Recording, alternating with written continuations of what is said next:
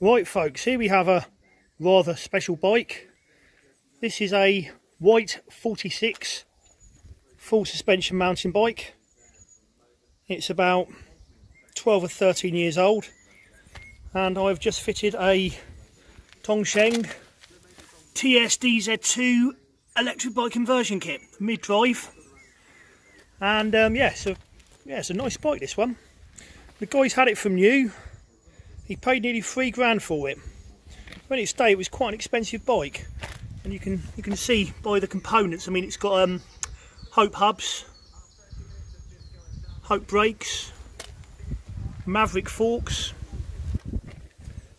Shimano XT mech and shifters. Yeah, all in all, a nice conversion.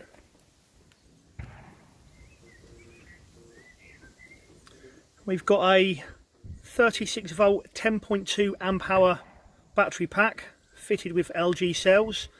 This was about the only place I could actually fit the battery. It's pretty well on there. It's not going anywhere. I've taken it for a little spin, but yeah, it's a lovely old bike.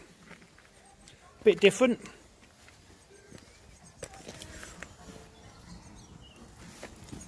One thing I did have to do in order to secure the motor, and it's not the best solution in the world, but is basically fit a steel Jubilee clip around this piece here. Now, on a normal bike, like a hybrid or a hardtail mountain bike, that plate would kind of straddle where the chainstay meets the bottom bracket, and that would secure the motor in place. Obviously, without that, what happens is the motor has a tendency to pivot forward and move around. So, but yeah, so far so good. It seems to have done a job. But yeah, really nice bike.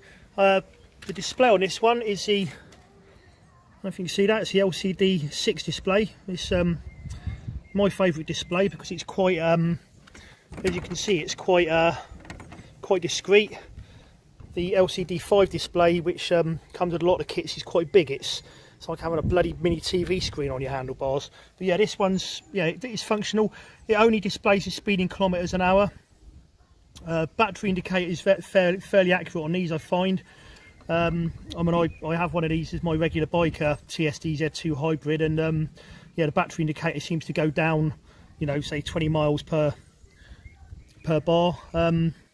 That's your pedal assist mode. It's in tour at the moment. That's turbo. Back down to tour. I find on these motors that tour mode's more than adequate. I mean, it really depends on your level of fitness, but yeah, a really nice bike. I'm gonna jump on this one now and take it for a little spin up the road. Right, here we go. Display on. Level 2. Oh, we're in the wrong gear.